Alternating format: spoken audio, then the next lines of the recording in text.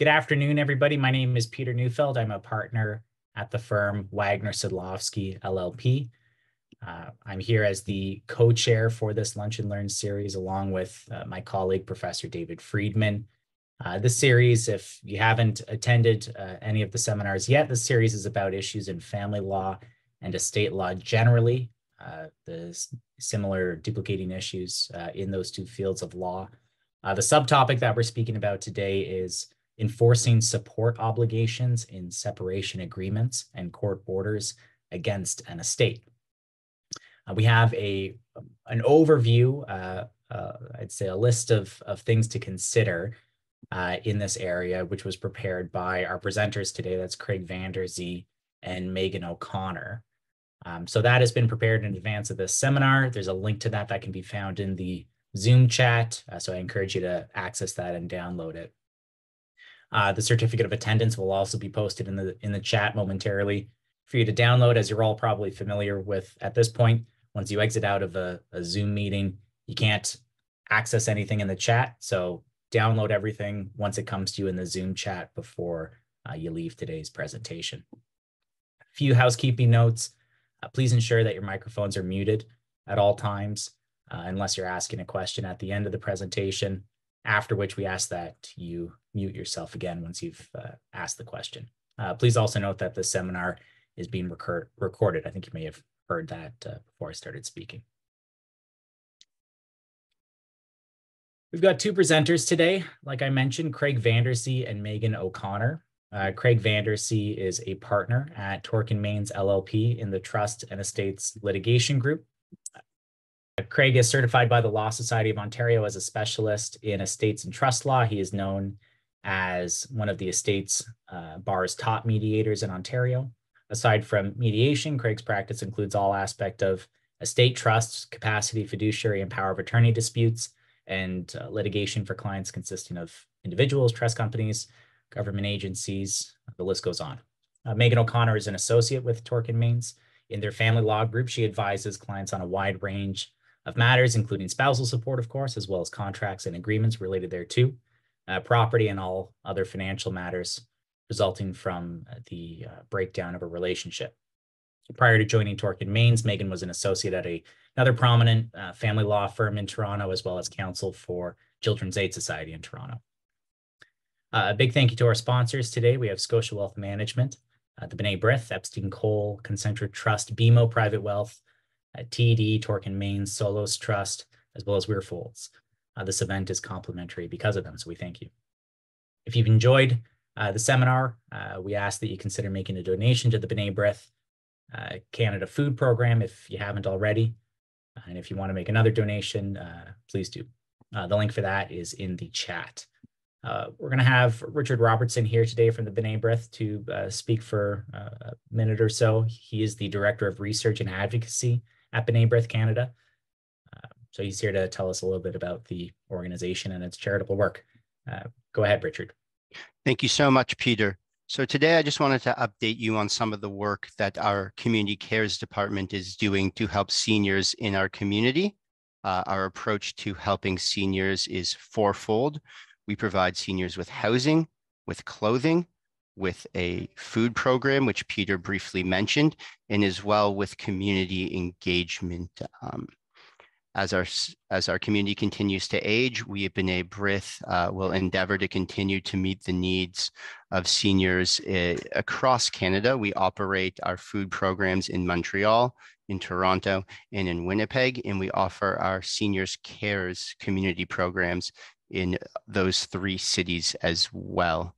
So I wanted, on behalf of B'nai B'rith, to thank you all for your continued support and to provide you with a little bit of an update on what that money goes towards. So thank you very much, Peter. Thank you very much. And sorry, I just noticed that my camera was off for a little bit, but appreciate that, Richard. Thank you very much. Okay, we're going to start off the presentation. Megan O'Connor is going to start us off. Go ahead, Megan. Thanks, Peter. It's lovely to be with everybody here today. As Peter said, Craig and I will be talking about how to enforce support obligations from 2 different lenses. I'm going to start off with mechanisms for enforcing support while the payor is still alive. And then Craig will be talking about what happens after the payor has died. My portion of the presentation will be divided into two kind of buckets. So the first one being enforcement mechanisms that are available to support recipients directly, and the second being how the support orders can be enforced through the Family Responsibility Office or the FRO. So this is a really broad topic. My goal today is to give a high-level overview of the options that are available. This is by no means an exhaustive list of the options or the criteria to consider in terms of each of the options. It really depends on the facts of the case at hand, and that way you can determine which option is better for the recipient. Since the starting point for everything we're going to be talking about today is the support order itself or the support agreement, I wanted to take a few minutes to review the standard and required language in order for that order or agreement to be enforceable. So we provided a draft order with our materials for today that kind of outlines the different standard language that you see oftentimes in those kinds of support orders. The Government of Ontario website also provides a really helpful guide for how to draft a clear and complete support order. I've copied the link for the Ontario Regulation 18202 in our materials as well. This regulation is really helpful in terms of new lawyers or anybody who's not familiar practicing with family law, because it provides precedent with standard support terms for both child and spousal support orders. When you break it down, the necessary requirements in a support order are, first and foremost, most importantly, you have to quantify the dollar amount, the frequency, and the start date for the support payments. So for example, commencing June 1st, 2024, and on the first day of each month thereafter, the payor shall pay $1,000 per month in table child support to the recipient, something along those lines. It's important to specify that the payor has an obligation to pay the support and not just share. This is more applicable when we're talking about things like children's Section 7 expenses. We often refer to that as sharing these expenses in proportion to the party's incomes.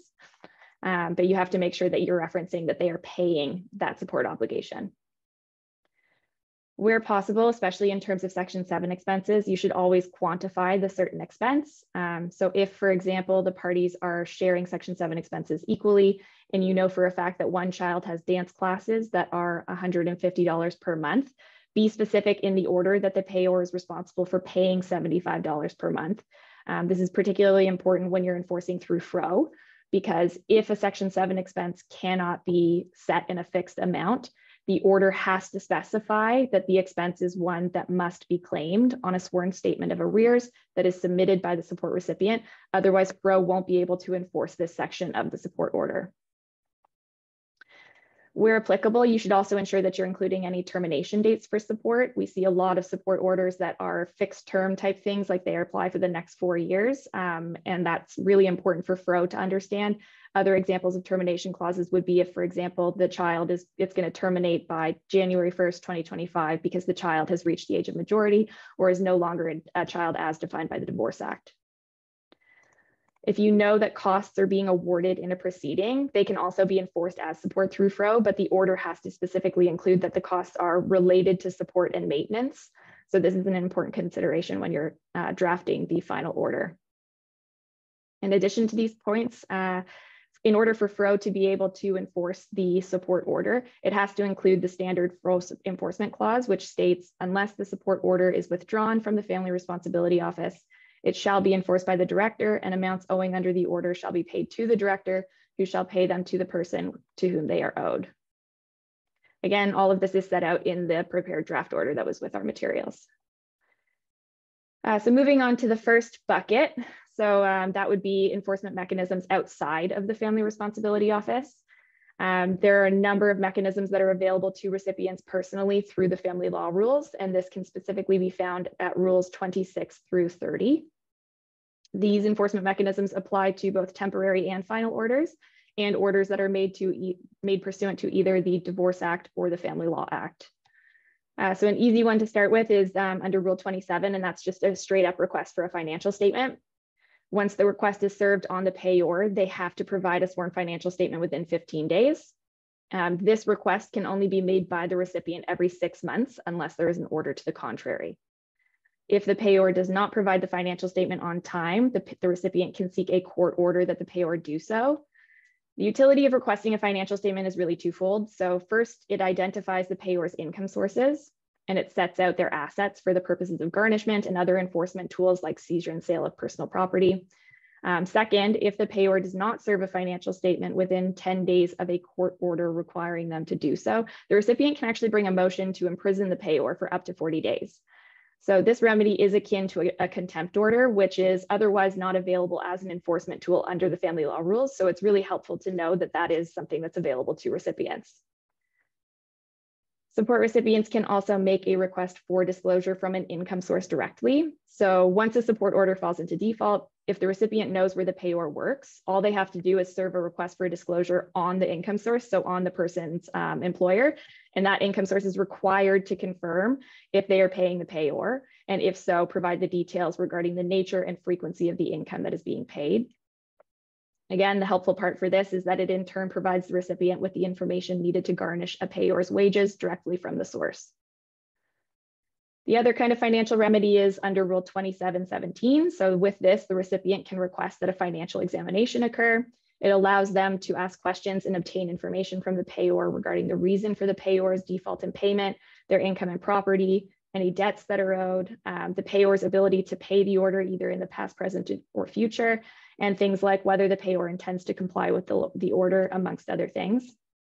So similar to a request for a financial statement, if the payor refuses to attend for a financial examination after a court order has been made requiring them to do so, the recipient has the option to bring a motion seeking for the payor to be imprisoned for up to 30 days. So there are some very dire consequences that can come from not abiding by any of these kinds of requests for information. So moving on to the next option, that's under Rule 28, and this is for a seizure and sale of payor's property. Again, has to have a default of the payment, but as soon as that happens, the recipient just has to file a request for writ and seizure and sale and a statement of the money owed with the court. And then once the clerk issues the writ and it being filed with the sheriff, it continues in effect until it's withdrawn or the court orders otherwise. A primary benefit to this is that it enables the recipient to direct the sheriff to sell the defaulting payor's property and pay the proceeds to the recipient. This can be, a writ of seizure and sale can be executed against land owned by the payor or their personal property. There's really only certain exemptions, such as necessary clothing for the debtor and their dependents, tools, and any other kind of property that's used by the debtor to earn an income that are not exceeding the amount that's owed, or one car that is of a value not exceeding the amount that's owed, things like that. Under Rule 29, Rule 29 sets out the garnishment procedure available to a support recipient. So this is also a relatively easy way for recipients to move forward with trying to enforce their support obligations. The recipient essentially files a request for garnishment and a statement of money owed with the court. And the clerk can make as many notices of garnishment as requested by the recipient. So there will be lots of circumstances where the payor has multiple different income sources, such as tax refund through CRA, just straight up employment income if they're a T4 employee, any of those kinds of things, they can issue a notice of garnishment. The payor has the ability to dispute the notice of garnishment. If that happens, there will be a notice of garnishment hearing. And at that appearance, the court can make a number of different orders, such as dismissing the dispute. They can change the amount to be garnished on an account of a periodic order. They can set aside the notice of garnishment altogether, depending on the situation. Any of those kinds of remedies are available to the court if there is a challenge. The grounds for a payor to dispute a garnishment are quite limited. So the leading case that sets out the grounds is Sneed and Sneed. That's 2003 Carswell ONT 4304. At paragraph 25 of that case, Justice Reinhart sets out the list of grounds. So that includes things like the debtor did not actually owe money to the creditor because the amounts had already been paid, or the debtor owed a lesser sum than what was claimed by the creditor. So pretty clear and understanding reasons why the notice of the garnishment would be set aside, but good to know. If the parties are in an active litigation, the recipient can also seek security provisions in their pleadings and support orders pursuant to Section 34(1)K of the Family Law Act. This permits the court to make interim or final orders requiring that payment be secured by a charge on property or otherwise. The leading case with respect to this is Kumar and Kumar. The citation is in our materials for today. At paragraph 6, Justice Rosenberg listed the number of criteria listed a number of criteria for when ordering security for support will be applicable.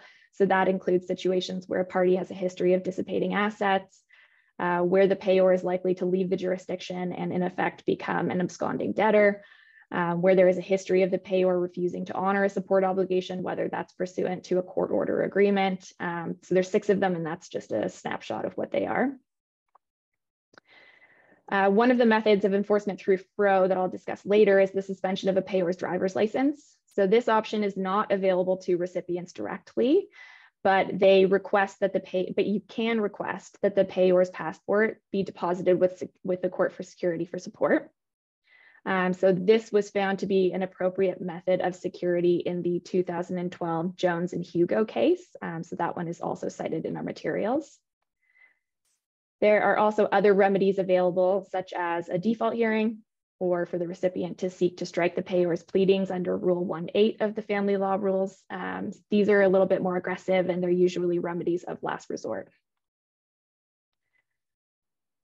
Turning over to our second bucket is to look at how support orders are enforced through the Family Responsibility Office, or the FRO, that's how I'll be referring to it. FRO has the authority to enforce support orders through the Family Responsibility and Support Arrears Enforcement Act. When the court makes a support order, they will also require the parties to file what is called a support deduction order and a support deduction order information form. This empowers the FRO to deduct the support from payments otherwise payable to the payor by an income source. So again, this can include income from sources such as their regular wages, commissions or bonuses that they receive from their employer, disability, retirement, or other pensions, vacation pay, termination pay, and even severance pay, and tax refunds. If the FRO is forced to garnish income because the payor defaults in making the payments voluntarily, they will issue a support deduction notice, and that is then sent to their income source.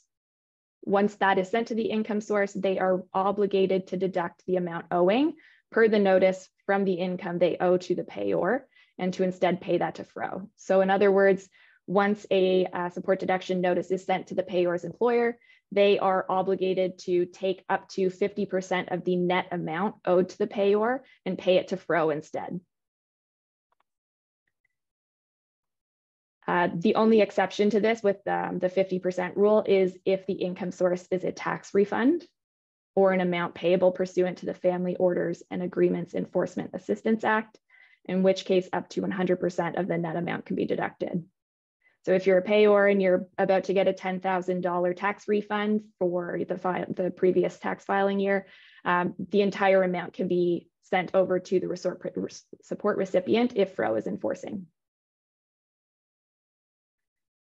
FRO has, in addition to garnishing directly from an income source, FRO can garnish joint bank accounts. So, and that doesn't just mean joint bank accounts for the recipient and the payor, it can be joint bank accounts that the payor shares with other third parties. FRO just has to issue notice to the applicable financial institution, and then they can start getting that going. FRO can also garnish 100% of lottery winnings of $1,000 or more, so long as those winnings are payable pursuant to the OLG. So if you win the lottery outside of Ontario, that cannot be enforced in the same capacity. In addition to this, FRO can report to agencies, organizations, and professional bodies. So for example, they can report to consumer reporting agencies. This then in turn impacts a payer's credit score and their subsequent ability to qualify for things like mortgages. It could also mean a payer's professional organization or an entity that is responsible for licensing individuals for occupational purposes. A primary example of this would be all of us here today as lawyers. If you are a support payer who falls into default, FRO can notify, for example, the Law Society of Ontario, and this can impact your good standing with the Law Society of Ontario. So as I mentioned earlier, one of the nicer features of FRO is that they have the option to suspend a payor's driver's license.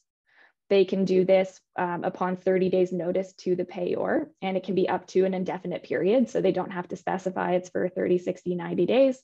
They can just suspend your license indefinitely. The only way to avoid this occurring for a payor is to, one, pay the arrears that are owing under the order, 2, make a satisfactory arrangement with fraught to start paying off the arrears. 3, the payor obtains a refraining order. So a refraining order is effectively an order from the court that stops fraught from being able to suspend the driver's license. Payors can obtain a refraining order if, for example, they have commenced a motion to change the order that is being enforced, or if there is an active appeal of the order being enforced. The court is only able to grant a refraining order if the payor seeks it within 30 days of obtaining notice from fraught of their intention to suspend. The court otherwise does not have any authority to grant it. And interestingly, once this 30-day period is up, only fraught has the discretion to direct the registrar of motor vehicles to reinstate the license. There's nothing that allows the court or provides them the authority to override fraud's ability to do this. So this is really important because, you know, losing your license can really impact a lot of people's ability to meet their support obligations in terms of what their work is. And so you need to know that that step has to be taken within 30 days of getting notice. Otherwise, it's up to you to satisfy any kind of arrears that have come up. So the most aggressive form of enforcement that's available to fraught is a default hearing. So this compels the payor to come to court. Some of the orders that the court can make at a default hearing would be payment of all or part of the arrears by any such periodic or lump sum payment as the court considers just. They can require the payor to report periodically to the court, the director, or any other specified person on a regular basis. And the big one, payors can be imprisoned continuously or intermittently for a period not exceeding 180 days. At the default hearing stage, the court is not able to undertake an analysis of whether the support order is appropriate. It is just how to enforce that support order. And the only way for the payor to get out of a default hearing is to be able to show an inability to pay due to valid reasons. Valid reasons could include an event over which the payor has no control and which renders the payor totally without assets or income with which to meet their obligations. So this would be, for example, if they have a disabling illness or involuntary unemployment, and they're therefore unable to actually pay off their support obligations. Fraught does have considerable discretion to decline to enforce a support order, and this can be found pursuant to Section 7 of the Family Responsibility and Support Arrears Enforcement Act. This includes situations where the support is nominal, where support can't easily be determined on the face of the order. So this goes back to what we discussed at the beginning of the presentation around the importance of having clear and identifiable terms. Another example would be that the recipient hasn't complied with reasonable requests for information to allow the director to enforce. So if, for example, the director says, I need to know where they live, where this payor works, when was the last time you talked to them, any of those kinds of reasonable inquiries that the director makes, if they go unanswered, fraught can decline to enforce. The biggest one for folks to consider is really a situation where a support recipient repeatedly accepts payment directly from the payor. This confuses and complicates fraud's ability to know what is outstanding. And if that happens on a regular basis, then they will discontinue their enforcement. There are also situations that require fraught to terminate their enforcement of support. So this is found under Section 8 of the FRASEA. So again, that is the Family Responsibility and Support Arrears Enforcement Act. And so some of these include the parties to the support order or the support deduction order agree that the support obligation has terminated. In that case, you can file a notice of withdrawal with the fraught. That's found on their website. It's a really easy one to do.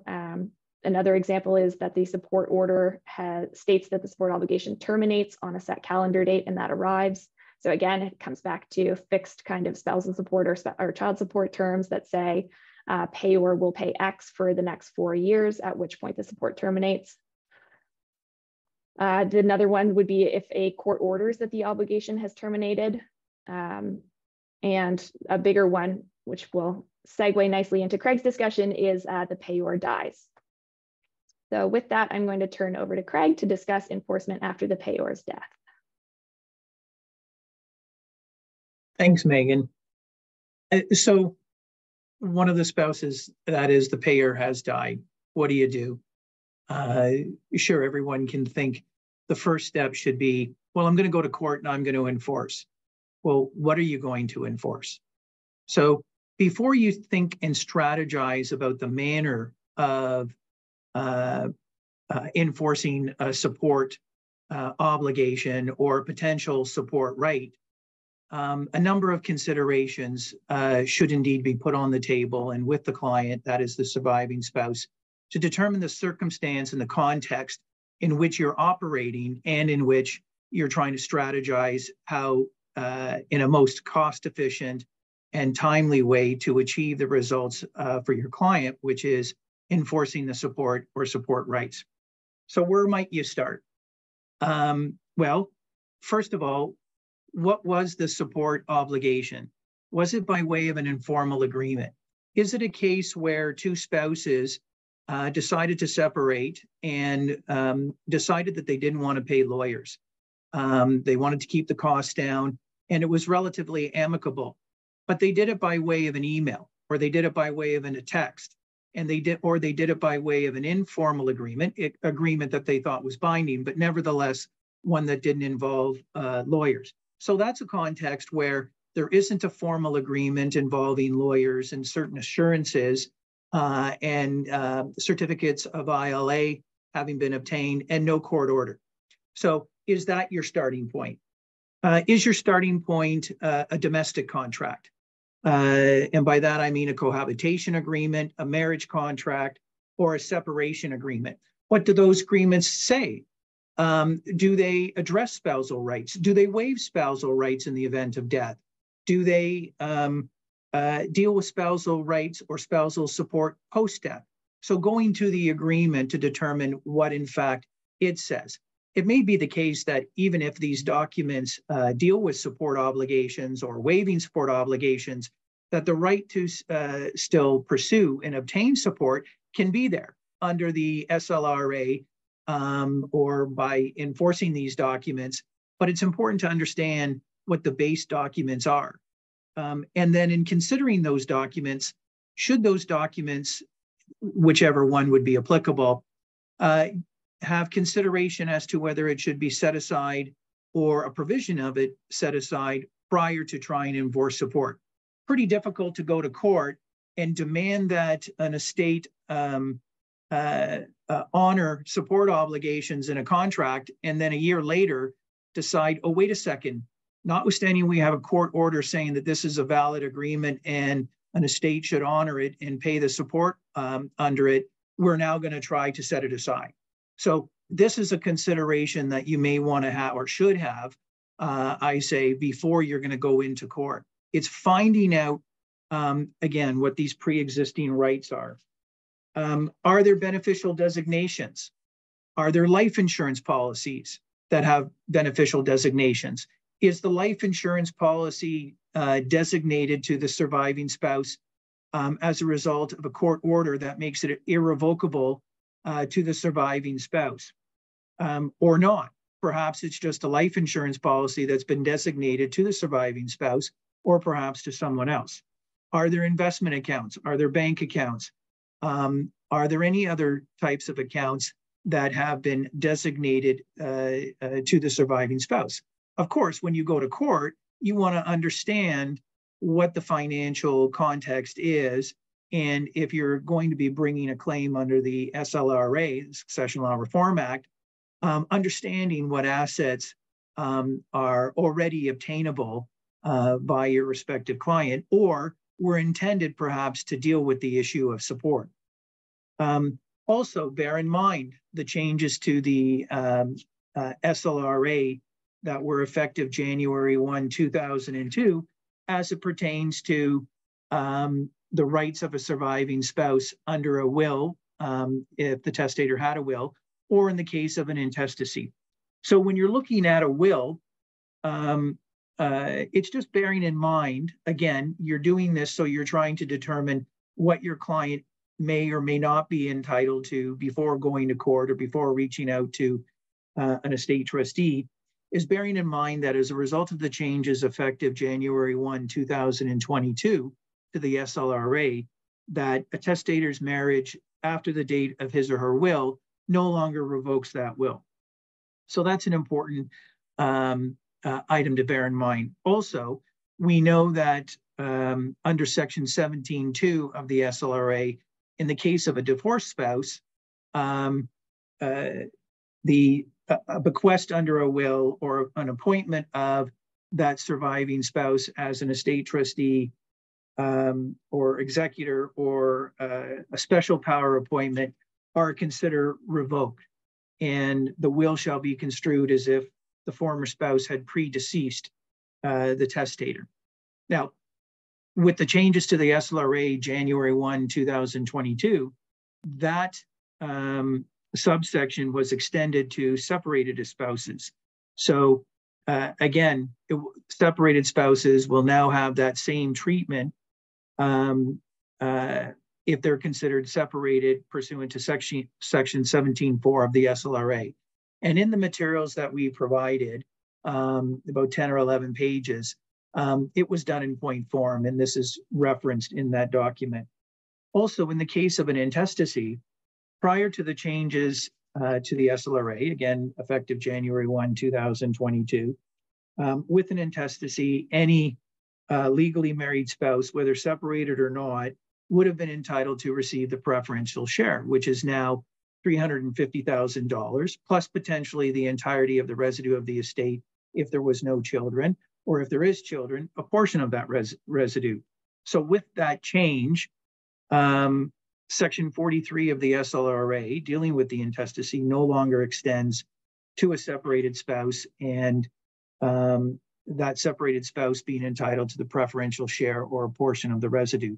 So again, it's keeping in mind where your client stands before you're going to go to court. Was there a support order? And what kind of support order?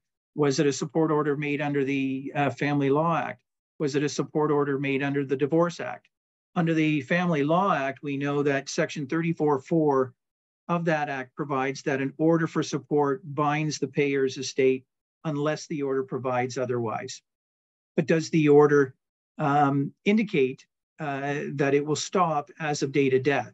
Does the support order indicate that as part of it, and a sample of this or precedent of this was included in the draft order that we included in the materials, does the order include the requirement of the payor to have an irrevocable life insurance policy designated to the spouse or the child as security for the support? If that's the case, then the court may say that even though the order binds the estate, the security that was in place to specifically securitize that obligation is there, and no more support may be necessary beyond that. Are there arrears of support as of date of death? Are there arrears of support post date of death to the date, the time the client's coming into your office and is seeking this support? Because the estate will be liable for properly accrued support that can be proven. With respect to an interim order, that also binds the estate, but if it's not a final order, then the proceeding that launched the interim order will essentially stop, and further support will be sought under the Succession Law Reform Act. Both a child or a surviving spouse in the right circumstance can utilize or a representative on their behalf can utilize the Succession Law Reform Act to obtain support, whether there's an interim order or not. With respect to a Divorce Act, it's different. There's no similar provision in the Divorce Act as Section 34.4 of the Family Law Act. And so if an order is to bind an estate in the case of a Divorce Act, it needs to expressly indicate that.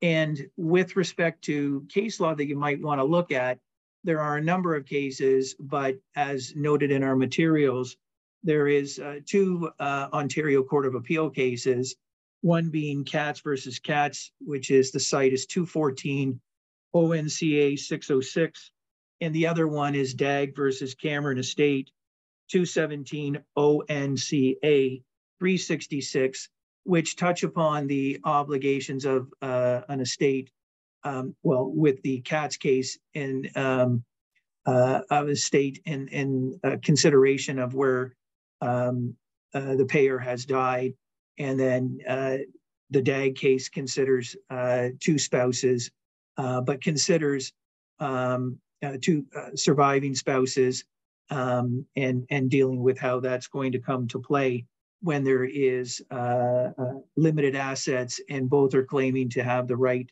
to certain kinds of assets. So those are two cases that you may want to consider amongst others. Then, is this case ripe for a claim or an application under the Succession Law Reform Act? And I'll touch upon that more in a minute. Was the FRO enforcing the support order? And if so, has the order been withdrawn from the FRO before you go to court? And there is some case law there that deals with whether the FRO needs to withdraw, or the order has to be withdrawn from the FRO, notwithstanding that the FRO can enforce it post-death before you can go to court and have the court have jurisdiction. So those are a number of factors. They're certainly not exhaustive, but those are a number of factors that you want to be thinking about before you develop your strategy as to how you're going to enforce. And it could be very imperfect. It could be that the surviving spouse has some information, but not much. But if you're looking at those considerations amongst others, then you can be in a position to determine how do you want to draft your materials? What information do you need from the court? What information do you need the court to order from the estate trustee when you're going into potentially enforcing a support order? So then we can move on in a cursory way to what you might think about in terms of how you're going to enforce. Well, unlike when a payer is alive, you need to have a representative on the other side. So post-death, who is the personal representative of the estate? You may want to enforce, but who are you dealing with? And so has a personal representative of the estate been appointed? Is there a will? Is it intestacy? Who is going to be appointed? Does your client need to be involved in that appointment procedure? Is there a conflict of interest in respect to the estate trustee who is appointed or is being sought to be appointed? Is there going to be a will challenge? If there's a will challenge, then maybe an estate trustee during litigation is potentially going to be appointed. And so you may be dealing with an estate trustee during litigation. Maybe in the context of of a disputed support enforcement or an order seeking support, it may be that the proceedings are set up in such a way where there may be status quo to a certain degree so that the claims can be dealt with without the appointment of an estate trustee during litigation, although in numerous types of contexts, an estate trustee during litigation may indeed be appointed. So first of all, you need to know who you're going to deal with and who are they represented by, and is there an inherent conflict with the estate trustee? That's important because part of your relief, if it's not amicable, in some cases are amicable, but if it's not amicable, do you need to remove the estate trustee in the context of the dependent support claim? So that's a consideration. It could be that you're simply enforcing accrued support and there's no issue with respect to future support. And it may be, or it may be the case that communications with the representative, a personal representative of the estate, most likely through their counsel, can be worked out on an amicable basis. The estate is going to require typically that there be adequate proof that the payments that were required to be paid, that have accrued, have not been paid. But that's where being in contact with the FRO office may be, while they can't enforce post-death, may be an avenue sought to support that. So there is an amicable situation potentially, but what if it's not amicable? Then it's determining whether you are seeking to enforce a contract. Are you seeking to enforce that informal agreement I mentioned earlier, which is an agreement, but done in an informal way, I should say more accurately, between two spouses? So it's an enforcement of a contract. If it's a domestic contract, is an enforcement of that kind of contract. And there's no court order in that circumstance per se. And maybe there wasn't a court order in that circumstance. So it is a straight contract enforcement issue. Is it rather than, or in the alternative, enforcement of an order? And I just touched briefly on the FLA and the Divorce Act. So you need to go back to the order and determine if it's specific as to the support obligations or support rights and enforcing that order. And it could be a case of if the order is valid and didn't end on the death of the payor, that you may consider a contempt proceeding as against the estate trustee. But that also involves other types of interim proceedings or interim relief, because the order wouldn't have been against the estate trustee. And so if you're considering a contempt proceeding where people might want to jump to, be careful about the rules, because the order wasn't directly against the named personal representative. So it may be that an initial order may need to be sought as against the estate to enforce before there can be a contempt proceeding. But again, that's just part of the consideration and going through the contempt motion rules. And so you're finding yourself in need of bringing a proceeding, and the support that has been provided in the past doesn't cover off all the support rights in the future, or adequately cover off even past support perhaps.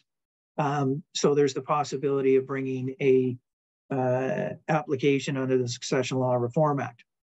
And again, it's going to Section 57 of the Act and 58 of the Act, which are under Part B of the Act, Part 5 of the Act, and determining whether your client is indeed dependent.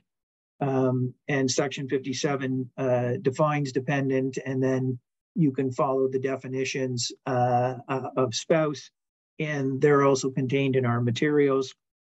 Some things to consider, though, if you're going to court in any of these proceedings, including a Succession Law Reform Act, things to consider.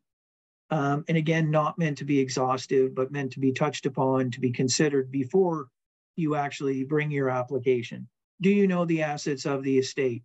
Does there need to be an order sought requesting a listing of the assets and the liabilities of the estate? Does there need to be consideration as to the sale of assets? Is the estate liquid or illiquid?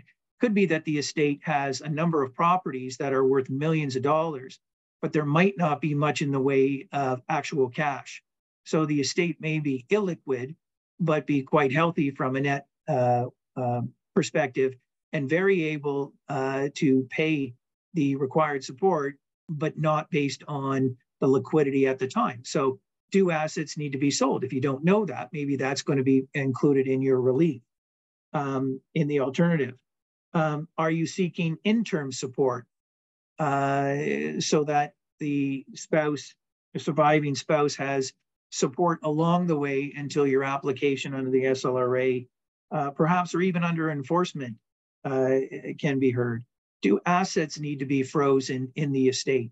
Bear in mind, if the thought is to freeze assets in the estate and it's one that has ongoing expenses, how do those ongoing expenses get paid? For example, what if there's the properties that I mentioned, but not a lot of, but some cash, but not a lot of cash?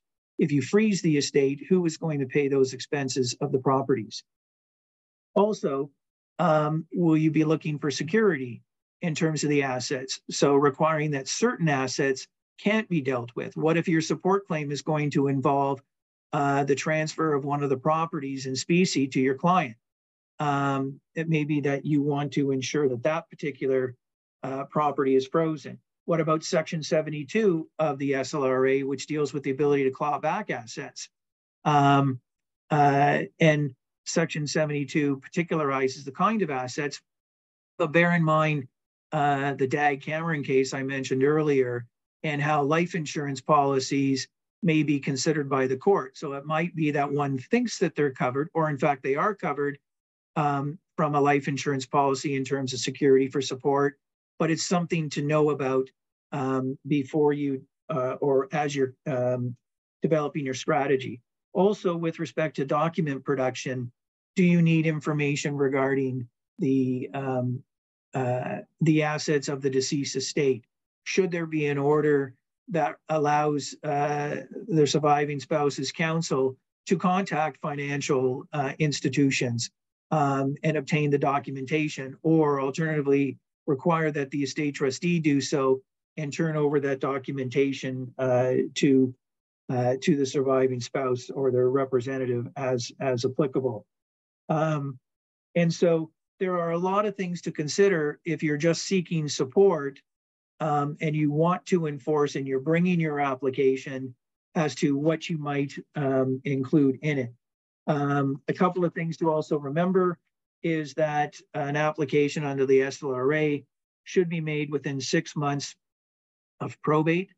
But after those 6 months, the court in an appropriate circumstance can deem it just to allow a support application to proceed, but only with respect to what the remaining undistributed assets are at the date of the application.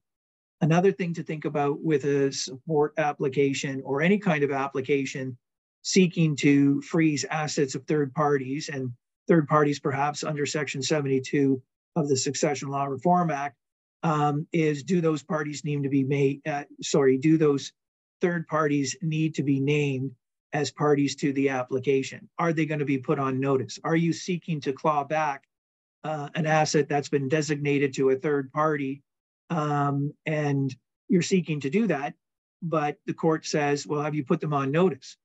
And so those are types of things that one needs to consider as well. So in thinking about how to support, enforce support obligations, it's really about thinking about the context of the actual support obligation before death, on death, and post-death, but also in the context as to what the rights are and what are the governing documents, or at least the seminal documents that you're going to consider before bringing a legal proceeding, and that will inform you as to how you want to develop your strategy of seeking rights in the most cost-effective and timely way, and in a way that protects your surviving spouse, and in a way that allows your surviving spouse to continue living their life when an application might not be actually heard for 2 years, i.e.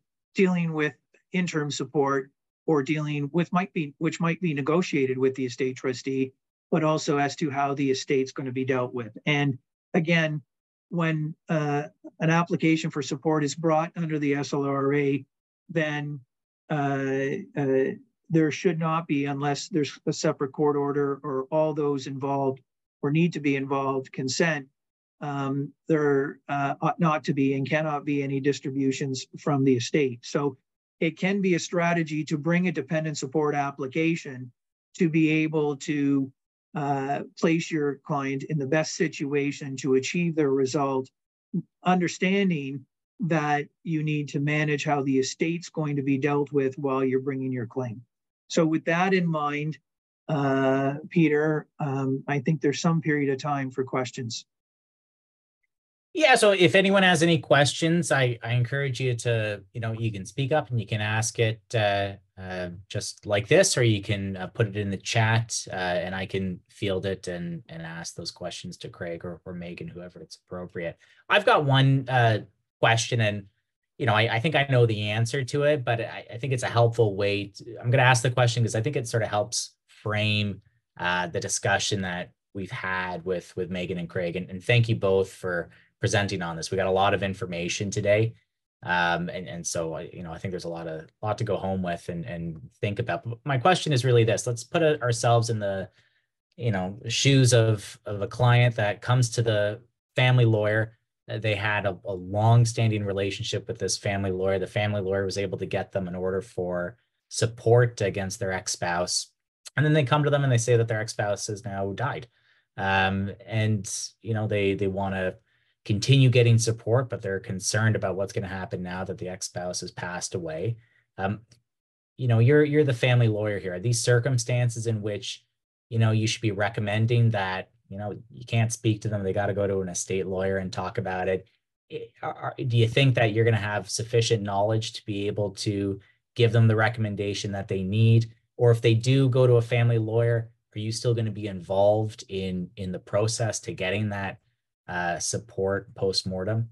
Either that's available for either Craig or Megan too. Well, as the estate litigator, I think this question is self-evident and it's not intended to solicit, but of course I'm going to say yes to that question. Unless the lawyer practices in both areas of family law and estate litigation, it's prudent to be consulting with an estate litigator in respect to this. And again, it's the purview that might come up post-death. Is a will being challenged? Who is the personal representative of the estate? Are you going to remove that personal representative? Is this an application under the Succession Law Reform Act? Is a will going to be interpreted? Is that going to slow down the process? Are there multiple spouses? And how do all of those claims fit together?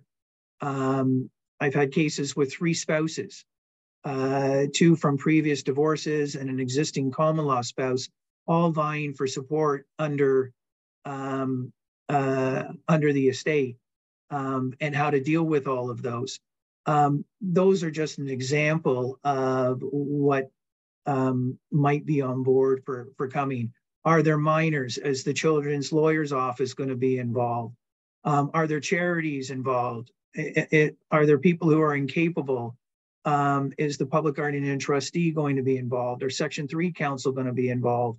All of those kinds of issues can arise amongst many others. Is there a constructive trust claim? Is there a resulting trust claim that can be coupled with your claim for support? It may be that when you're making your claim for support, your actual legal proceeding includes those types of claims. Is it a joint family venture that you're also going to be seeking a part of by way of support? So there's many things that could be on the table. And so, yes, most definitely, I would be saying that an estate litigator should be consulted. Great, thanks for that. I see Athena McBean has her virtual hand up. I know there's some other questions in the chat, but she's got her hand up, so I'm going to allow her to ask the next question. Go ahead, Athena. Thank you. I think I might know the answer, but in a situation where there's ongoing litigation and an estate trustee during litigation has been appointed, is the 6-month limitation period triggered when the ETDL is appointed, or do we still have to wait for the certificate to be issued? Until you have a will, you don't have a will. So I think that's the simplest way that I would say that. So if it's in the context of a will challenge, and the will, there's been no probate as of yet, then it would be my understanding that that 6-month period isn't going to run. It could be that a will challenge comes after probate's been obtained. In some jurisdictions, it's possible to get a certificate of appointment relatively quickly. So what if that happens and then somebody brings an application to challenge a will and there's an estate trustee during litigation appointed? That would be something that would have to be dealt with by all the parties. It could be that that certificate is returned to the court to be held by the court, and that the estate trustee during litigation is going to administer the estate. But on a basis of looking at the section itself, it actually refers to 6 months from grant of letters probate of the will or letters of administration, unless the court orders otherwise. So I think that those are, things to think about. Great, thank you. Good question, Athena. I've thought about that one myself in the past too.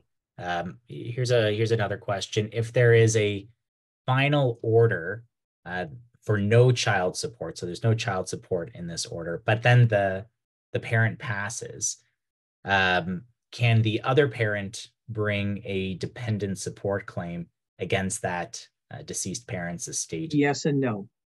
And so, sorry, Megan, I think that's a post-death question. The answer is yes or no, okay? And it's not meant to sit on the fence. It is possible for a parent to bring a dependent support claim on behalf of a child if they're not in a conflict of interest. So if that parent is making their own dependent support claim or seeking any kind of asset from the estate, perhaps by way of a constructive trust, resulting trust, joint family venture, or the other typical types of claims that surviving spouse might bring as against an estate, could be on the basis of a contractual enforcement dealing not with support, but dealing with a loan or something like that, then if there is a conflict, then that parent can't then both be making the claim that I just mentioned against the estate and bringing a claim for support. That might extend out to if the surviving spouse was in fact challenging the will. And then the children wants to bring at the same time a dependent support claim for the children. As we know, in the case of a death, any legal proceeding as against a minor needs to be served on the